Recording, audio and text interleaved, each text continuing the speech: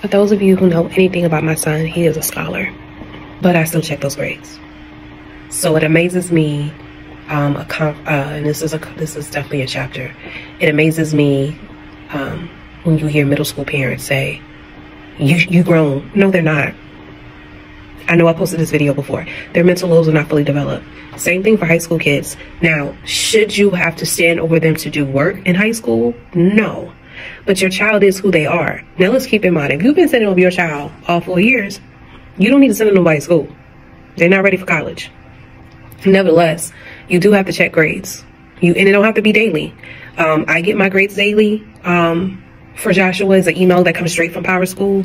I would strongly recommend once a week, every other day. But check the grades, because I was just talking to a parent just now, and she admitted she's taking her hands off.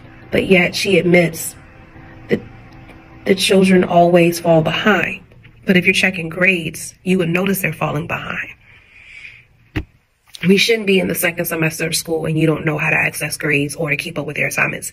And they're high school students. Like that should not be the case. Like, I realize you don't know because you don't want to know. Because if you really, really, really wanted to be involved, really was concerned, it's just certain things you do.